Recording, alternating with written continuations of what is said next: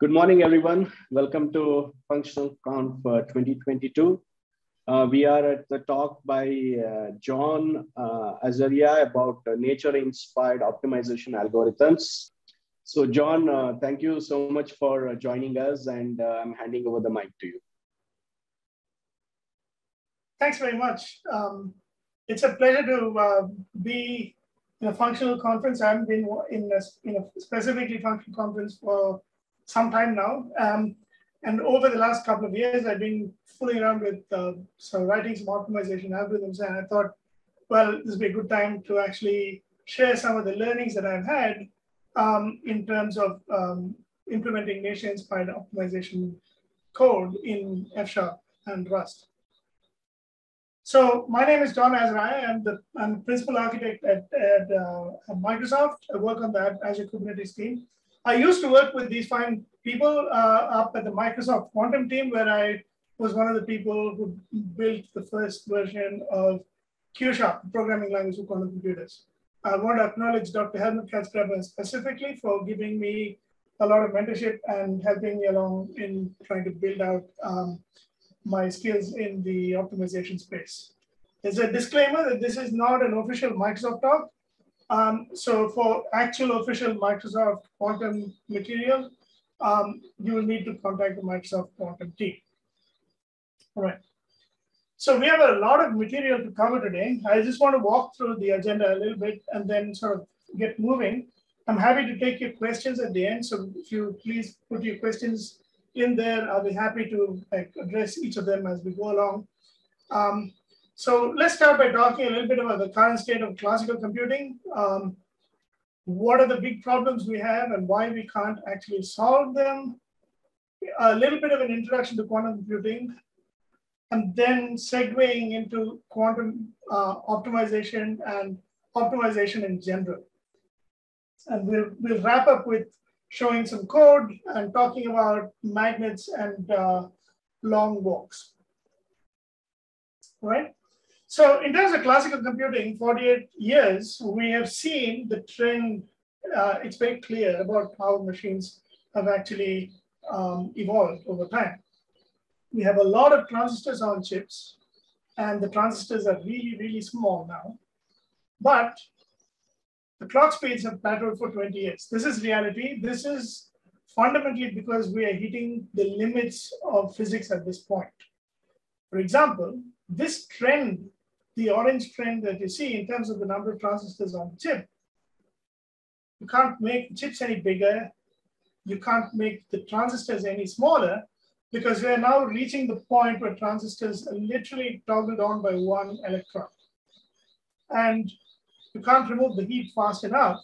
So this trend, while it's been held for a long time in terms of Moore's law, will actually plateau off. So you've seen the typical power plateauing off because of the heat condition, the typical frequency plateauing off, single thread performance plateauing off, and eventually number of transistors per chip will also plateau off. So we've reached, in some sense, a dead end, and we need to do something to improve further. Now, a reasonable question to ask is why bother, right? Like, we've solved all the big problems. Why do we need to even look at bigger and faster machines? The reality is that there are some problems that we can't really solve. For example, when we want to do drug discovery or carbon capture, any of the sort of emerging technologies that are needed, anytime we want to simulate a natural process, it turns out that classical computing actually doesn't scale up well enough. So for example, let's look at hydrogen, which is a single electron system. And just to map the states out of that single electron requires us to know quite a bit about its quantum state. Now, as you add electrons to a molecule, every electron that you add doubles the space required. And we hit a very hard limit very fast, in that when you want to simulate a 1,000 electron system, like a reasonably sized molecule, you don't have space, right? Because there are only 2 to the 400 and something atoms in the universe. and you need to store at least for 1,000 electron systems in the order of 2 to the 1,000 coefficients for the calculation. So we don't have space. We just run out of space in the universe to be able to do this classic thing. And that's a reality. So we're going to hit that very fast if you want to solve any problem relating to molecule simulation. Similarly, there's cryptography. I mean, this is a 2048-bit system. To factorize that number is necessarily hard. In fact, we depend on the fact that getting the two individual factors of that subprime to actually work properly, semi-prime, to work properly. Now, if you wanted to look at a 1024-bit number, which is half the length of that thing, you need 500,000 core years to factor. You need this complexity because we depend on it. And if you want to now build systems that actually need to either defeat the cryptography or get better systems, then you need systems where just doing the math is more difficult than you can do classically. Another common class of problems are the NP-complete problems. Now, these are provably non-polynomial type problems. They turn out to be profoundly useful for industry. Like you would have all come across traveling salesman or 3SAT or the integer knapsack or a couple of others which I might introduce you to today. It turns out that all NP-complete problems are equivalent for some reasonable meaning of the word equivalent. They can all in polynomial time be transformed into each other. So solving one problem effectively gives you within polynomial time transformation solution to any other problem. But by definition, these are not solvable in polynomial time, and you can prove them. They're provably not solvable.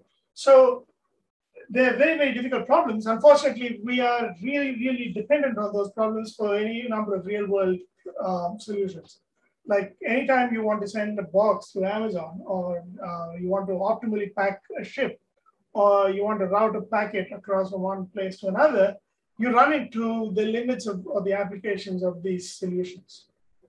So it's a very vital importance for us to be able to solve NP-complete problems. And let's quickly take a look and see how quantum computing has some impact on any of these problems. So in a nutshell, and I'm going to really rush over this because there is a wealth of information out there. We have some basic quantum computing concepts. The key takeaway in this game is that solving a problem twice as big only requires one additional qubit. So if you just add an extra qubit, you can solve a problem twice as big. And you can easily do the simulation piece for molecules by mapping qubits to electrons. We have well-known, well-researched mathematical transforms to do this kind of thing. So this is fairly straightforward as long as you have enough qubits. Similarly, we also have a provably fast exponential speed up for integer factorization. This is the one sort of like core algorithm that everybody knows, the Shor's algorithm, which basically proves that you can, in polynomial time, actually factorize an integer. So this vastly improves the amount of time it takes to actually do integer factorization.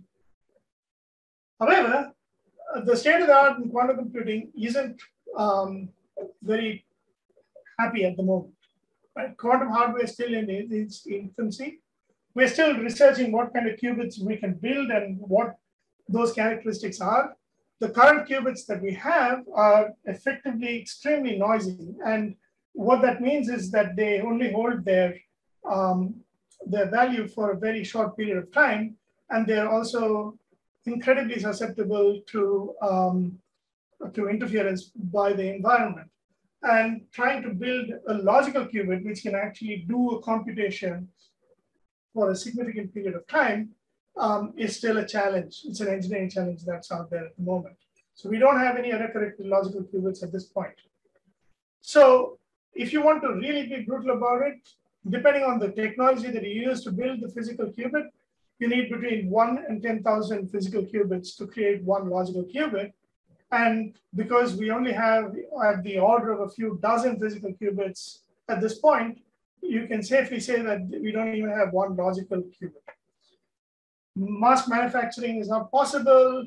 Engineering-wise, there are a lot of challenges involved because you have to work with really exotic environments like super low temperatures and very, very fine tolerances for the material that you build.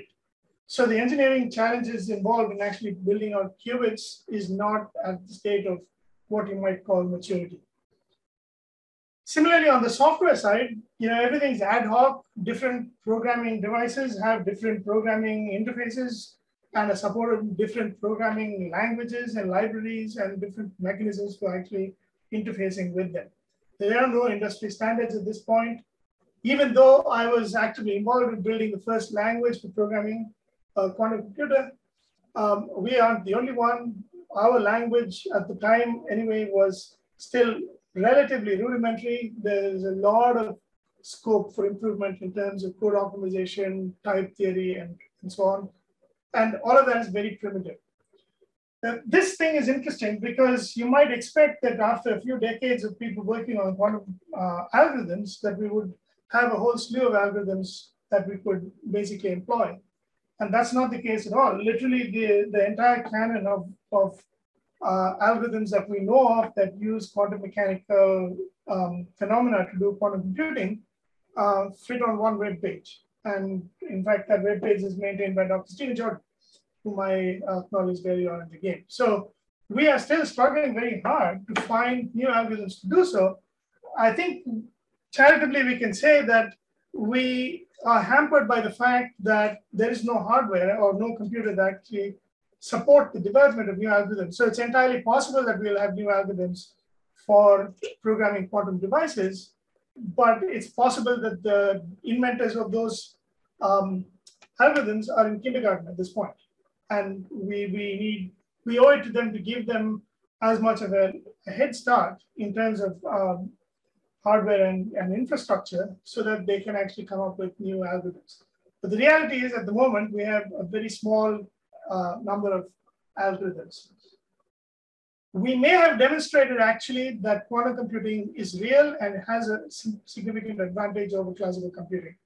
But that comes with a caveat that the proof was not actually some real world use case. It's a very contrived, engineered question that was asked so that the answer would come back with, yes, this is faster with quantum hardware than it is with classical hardware. We covered this already. And now about the hard problems. What about the NP-complete stuff? Now we can solve, as I mentioned, the molecule simulation problem, which is the canonical quantum computing problem. And in order to do that, we need a lot more qubits than we have. We need between 1,000 and 10,000 logical qubits to solve anything that's appreciably useful. We would like to solve a whole bunch of really interesting problems that surround things like carbon capture and fertilizer manufacture, nitrogen capture, and so on, which we cannot do classically because the molecules involved are large and complex. So we can estimate that if we have 1,000 logical qubits, we can get started to doing something useful. In terms of the integer factorization, well, we've made some progress there. We can successfully factor 35 into 7 and 5 on quantum hardware. And we occasionally get the right answers, as is common with statistical computing. But you need 4,000 logical qubits to crack 2048 at least. So we are some way from this, we can safely say at this point. And in terms of the NP completeness, let's introduce the traveling salesman problem. Now, this guy is a well-known problem. It's very easy to state. Given a bunch of cities, find the fastest way that a traveling salesman can hit all those cities and come back to where they started by meaning the word fast as being either the shortest possible time or the shortest possible distance or some other metric, right? And depending on how you lay the problem out, it turns out that finding out even if you got the best solution is actually quite hard. So once you get beyond a bunch of 50 or 60 cities, if we start hitting some really, really hard limits. Like this particular problem scales worse than exponentially. But it's profoundly useful, as we said. And the kicker is that there's no known quantum algorithm that can claim to solve NP-complete problems any better than classical machines. That is to say, you don't get a quantum advantage to go on an NP-complete problem. And this is very important because, I mean, we don't know what the relationship between NP and P is. That's still an open question. But any claim that you have a quantum algorithm that sort of defeats NP completeness is viewed with extreme suspicion. And it usually turns out to be for good reason, because there's still no known quantum algorithm that has actually been successfully shown to be any better at solving NP-complete problems than classical ones. So let's come to the meat of this talk. And I want to spend the next 20 minutes or so actually walking through some real interesting problems where we actually talk about those NP-complete type problems and how to write some code and how to use F# and other functional languages to actually solve these problems. So I want to introduce you to the Ising model. Right? The Ising model, I've just showed a schematic of 2D Ising problem. The Ising model is a very good approximation of how magnetism works, right? So if you think of each of these arrows as representing some form of an electron spin around something, then depending on whether the spin is clockwise or not, you will find dipole moments that basically interact with the electrons next to it. So by basically trying to induce order into the system, all the spins will try to flip in such a way that the system reaches a ground state. So in this particular case, we have very clear rules about what the interaction patterns between each cell and its neighbors is. And we basically define that the lowest energy state is when all the spins are aligned. And then we try to find a way to solve that problem. Now, the classical way of solving this is to basically use a mechanism like, it's a kind of a Monte Carlo type system where you start with a random setup, and then you check to see when you flip an electron, whether it actually lowers the ground state of the system. And if it does, then you accept it. And if it doesn't, then probabilistically you accept it if the temperature of the system is high enough to allow you to jump over local minima. And when you do this kind of simulated annealing type approach, you can then cool the temperature down little by little to actually come up with a ground state solution that's very quick. That actually represents the solution to the problem. Now, in the case of ferromagnets and 2 dimensions, code is actually very, very straightforward. So it's a demoing piece of code. I'm going to just show you what that looks like. So this code is written in F#. A few interesting things to point out about it is the fact that we use units of measure to keep our numbers different. I mean, I have floats, some of which represent energy, some of which represent temperatures. I want to make sure that I don't add temperature and energy together to give us some nonsense. So in this particular case, as I mentioned, we create the matrix that says, well, my energy between myself and my neighbor is lowest when both our spins are aligned. And we represent that by saying that the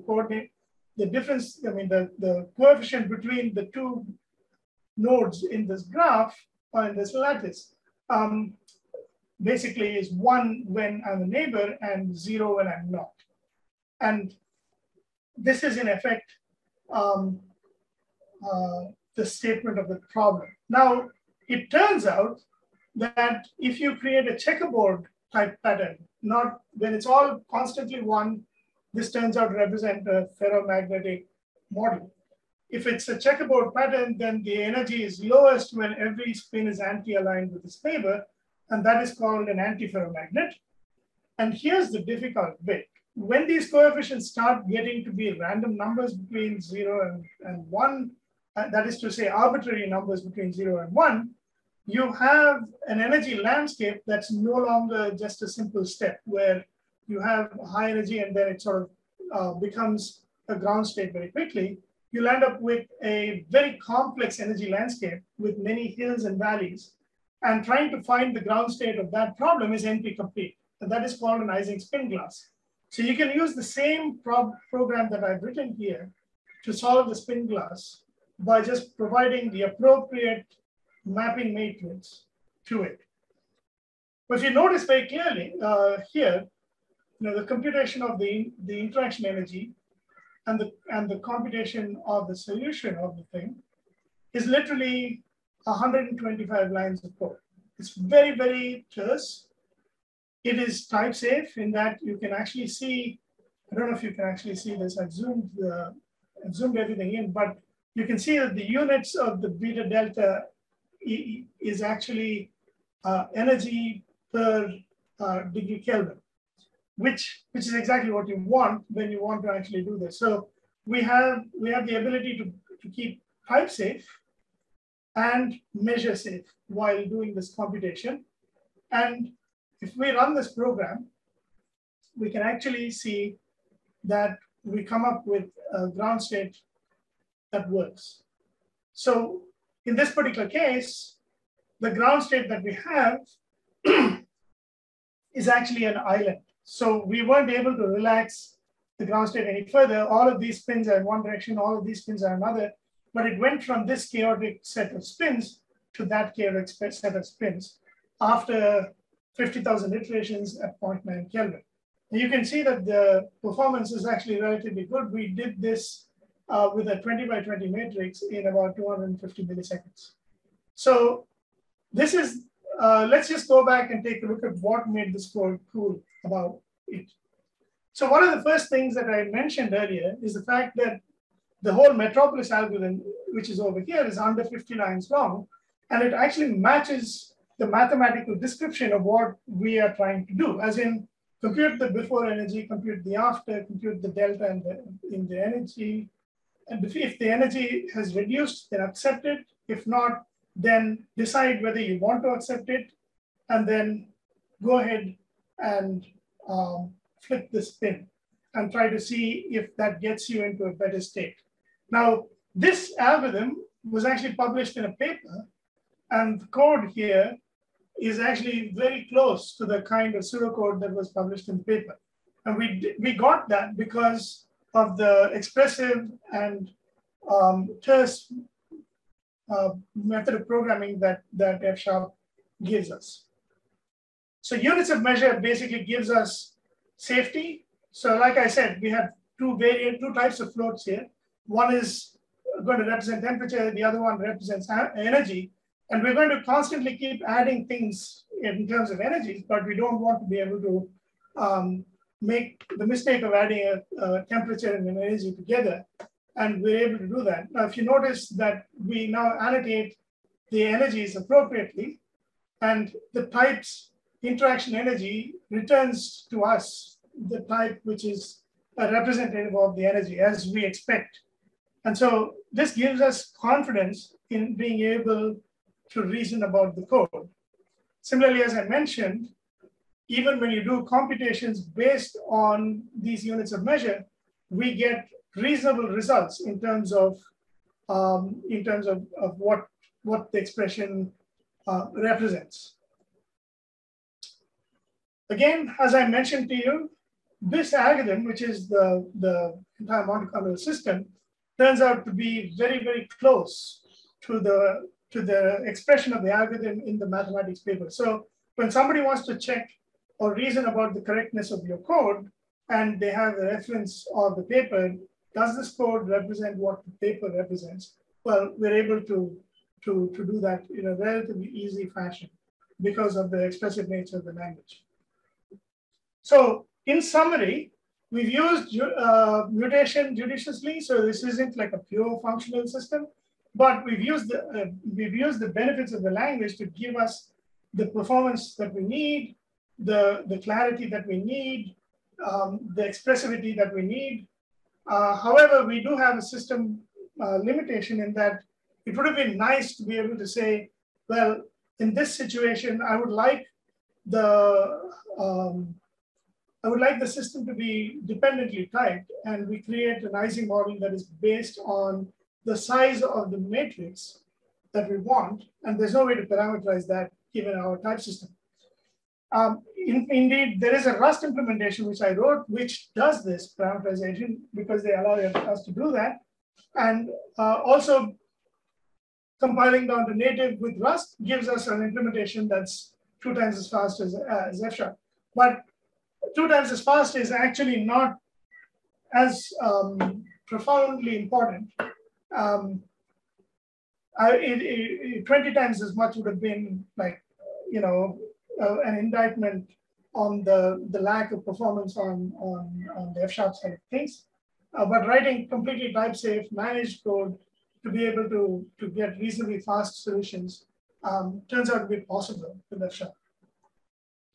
Now let's come back to the traveling salesman problem, right? As I mentioned, the problem is easy to state. In 50 cities, you have a graph, you have weights between each of the cities, and now you tell me to find me the Hamiltonian cycle that has the lowest weight. And turns out that this problem is super well studied. There's a lot of canonical problem sets that you can go in, and I'll take you all to the page at some point and show you what that looks like. And there's lots of problem variations as well. So if you want to get started taking a crack on the traveling salesman problem, rather than look at LeetCode, which may sort of emphasize the fact that you want to go with some kind of dynamic programming sort of model, which actually will not scale at all. To solve a real problem and get some real data sets, you can actually go into this area and start looking for some problems to solve. And indeed, that's what I did. So I'm going to take a look at the code again. And we're going to use a genetic algorithm in order to be able to solve it. So we'll come back to the algorithm in a minute. But the first part of the problem that I want to show you is the fact that we have in the problem specification, there is an 8 or 9 page document that tells us how the problem specification is laid out. What is the format of your data input? And it turns out that when you look at that, functional programmers have a very different way of approaching a problem like that. When we see a problem like that, we think DSL. We think that there's a domain-specific language. You're trying in halting terms to tell me what the grammar of this language is by giving me a written document. Well, I can do better. I have a type system that I can actually represent stuff with. And so I can basically say, look, here are all the things that I want. I'm going to have a string with comment dimension. A problem type can be one of those things. The node better be a number. It's based on 0, and I might want to consider a 1-based system, or it may be based on 1, and I want to consider a 0-based system, right? And then there's 2D coordinates, there's 3D coordinates, there's edges, and there's doors and weights, and so on and so forth. Everything that you told me in 8 pages of text, I have now put into 120 lines of code. And now I have an expressive way to reason about your language and be able to say, look, when I see a line in your data file, I can parse it into something that I can actually operate on. In fact, I can build out a complete weighted graph based on the kind of problem that you gave me. And I can compute for a complete weighted graph. I can compute a given tour length. So if you give me a tour, I can go down with that graph and compute the weight and tell you how long it takes to make that trip. Well, that's going to turn out to be something super useful. And we need to basically, we need to set ourselves up for success. And the first bit in there is actually about understanding how to drop the data. And so then you can write a parser. So here, again, I've taken the expressions that were outlined in the code and built out a parser that would actually build a structure that allowed me to traverse a given data input as if it was a data structure that I could play with. And this code is actually quite terse. So if you look at the first 300 lines or so of the problem, it's really just the creation of the weighted graph. And you have a parser that basically has all the parse functions, and that's literally another 150 lines of code. And most of what that code is actually diagnostic information that allows me to go back and look at what kind of data is being parsed and how I got the information that I got, so that I can test how everything works. So it's actually very simple to think about a problem with a parser. If you have the parser as one of your, or parser combinator library as one of the tools in your toolkit that you can play with. So as an FP person, having the ability to map the domain into a type system, I mean a type library, and then having the ability to quickly come up with a parser to grok the data files basically gives us an enormous amount of power in order to be able to run with the code. So let's go back and take a look at the genetic algorithm now for building out a solution to this to the Travis basement problem. So if you think of a graph with n nodes in there, and then you think of some random ordering of the numbers between 1 and n, that random ordering will basically represent a walk through the graph. It may not represent the most efficient walk through the graph, but if you start with a given point and end at the same point, then you've created a Hamiltonian cycle. Say you've got 5 nodes and your random number generator gave you a sequence that looked like 5, 3, 2, 1, 4. Well, that means that represents a tour that goes to the 5th city first, the 2nd city next, the 3rd city next, the 2nd city after that, the 1st city after that, and then the 4th city after that. And then we'll come back to the 5th city, right? So all we need to do is to represent a tour is to basically have an array with an ordering of nodes, ordering of numbers between 1 and n, right? So given that, you can basically start working on a genetic algorithm. And this is what a genetic algorithm looks like. So in our system, what we'll do is we'll create a population of random solutions. Each of these random solutions is that random ordering of nodes, as I mentioned earlier. And we'll rank them according to the weights, because once you have a random solution, then we can go through and compute how long it takes to go down that tour. And we'll find the best tours and put them at the top of the list. Then we'll take this population and divide it into 2 bits somewhere. And we'll say, okay, this bit of the population is the elite population, and the other ones are not so elite. And what we'll do is we'll pick a parent from each of the groups and start trying to create a child from that. And we'll do that by trying to take as much of, we'll create a gene for each of the children from either the elite parent or the plebeian parent, and we'll bias towards picking more of the genes from the elite parent. That's the biased key piece. Then we'll recode the child's genes to get its ordering, the ordering that it represents, compute its fitness. And then we'll create a new generation where we keep all the elites from this generation, a large number of children that we've now generated, which presumably are going to be better. And then to break out of any sort of local minima that we get, we'll introduce some fresh blood in terms of adding some new random candidates in there to try and see if they can actually maybe randomly become better than or form part of the next generation's elites. Now you can repeat this evolution cycle many times and you can come up with a solution. Now notice when you do this, you're not actually solving anything specifically about the traveling salesman problem. The the constraints of the problem are embedded into the encoding of the problem, but the actual solution isn't like a dynamic programming one where you go off and try to find, oh, is this better? Is this whole chain better than the previous chain? No, go and backtrack one and do something better and so on and so forth. You don't have to do any of that. Here, you're actually letting the system evolve towards a better solution stochastically. And so in order to do that, we can actually take a look at the code. As I told you, there's the parsing was an advantage.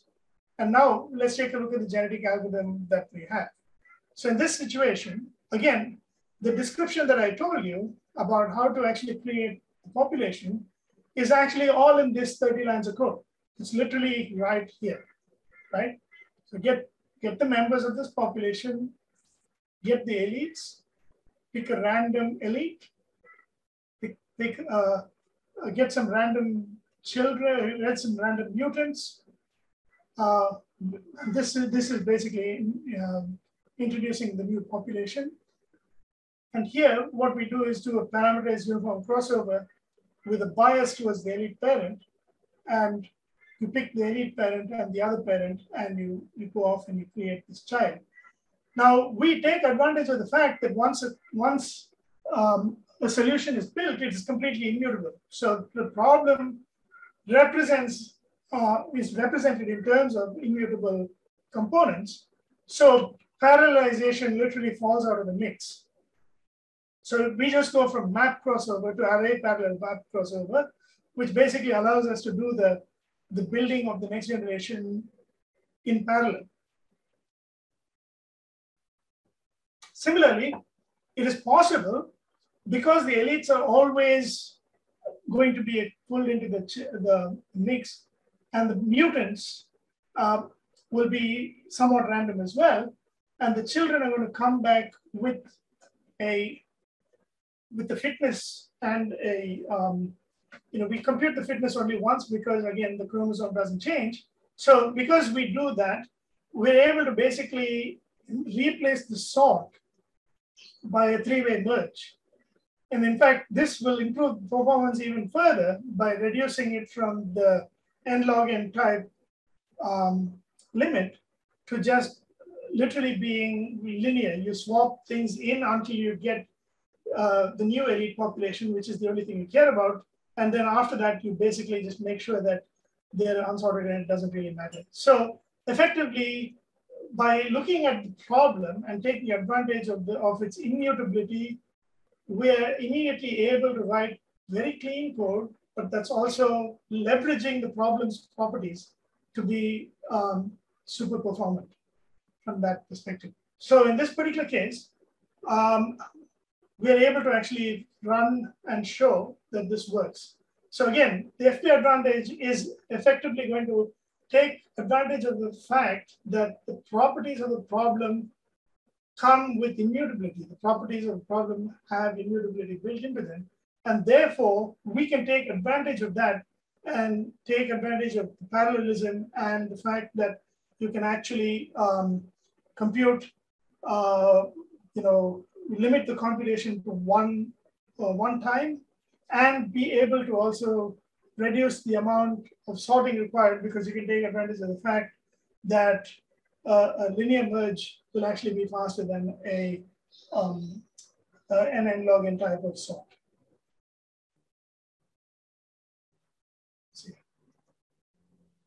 So, as I mentioned, this is again another example where the code that is actually written follows very closely with the specification written in the paper. The entire evolution of the code is likely only 30 lines long, and it exploits the parallelism that comes inherently with the problem. So as I said, the summary for this problem is that this is a showcase of using parsers, DSLs, and making that a part of your toolkit, and then using immutability as part of the solution when it offers itself as a part of the problem. And try to keep the code as terse and readable. The code is actually still fast. I can give you a quick demo. So for example, let me run this code. And it's going to basically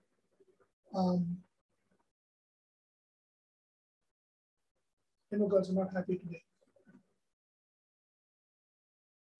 Yes, that's more like it. Yeah, so we actually had traveling salesman problem. We ran over it 5,000 times.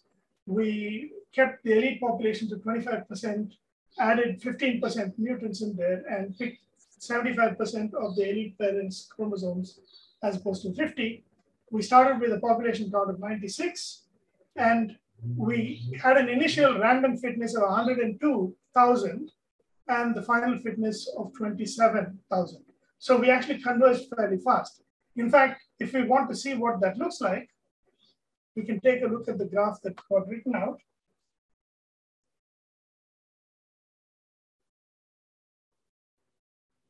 And let's quickly graph this. That should give you a sense of how just by reinforcing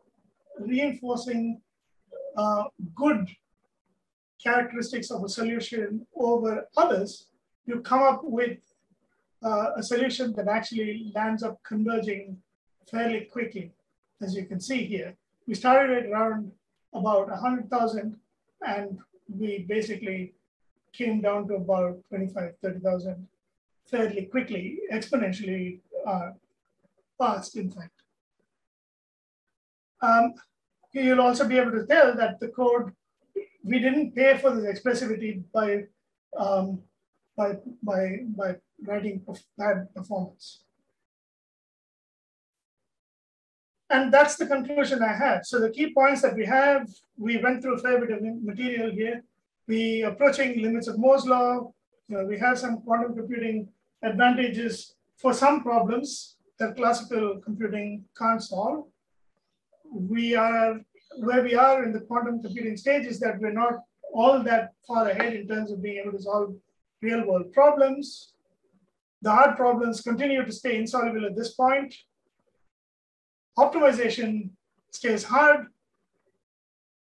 And as NP-complete problems are equivalent, we evolved solutions for two NP-complete problems, the Ising spin glass and the Hamiltonian cycle TSP. And we use two nature-inspired approaches for solving these using FP and leveraging the benefits of the language in order to do so. So that's my talk. Here are some links. I will post these later, or you can come and ask me for this. This information is available on GitHub. If you follow me on GitHub, you'll find the nature-inspired optimization repo there. And I think we're out of time. We have maybe 1 minute for time for questions, but I will actually pop over to the table and hang out for a bit after. Thank you very much. Thanks, John. Thanks a lot for your talk.